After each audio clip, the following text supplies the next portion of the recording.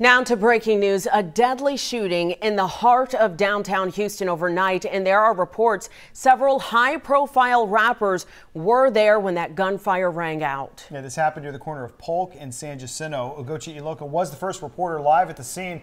And Ugochi, you've been talking to witnesses and police. What's the latest?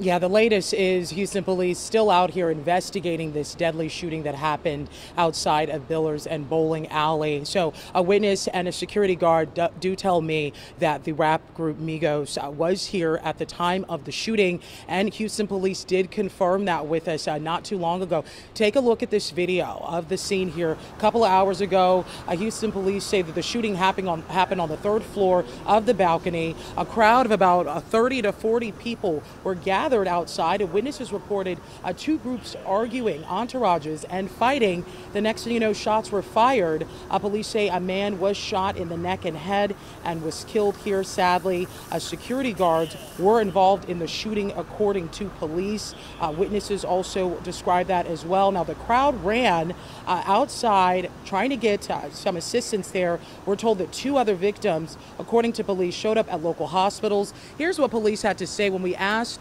about Quavo and Takeoff being here at the time of the shooting. Take a listen. So you haven't identified if the rappers are Migos? We were told by several witnesses who attended the party they were here at the bowling alley. Yes, we were informed that they were here. The yes. Migos, Quavo and Takeoff? Yes.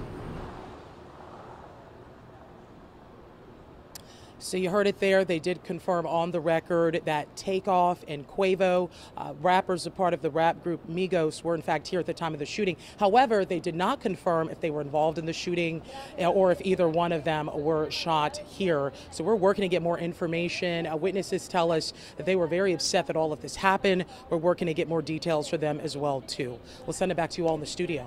A big update.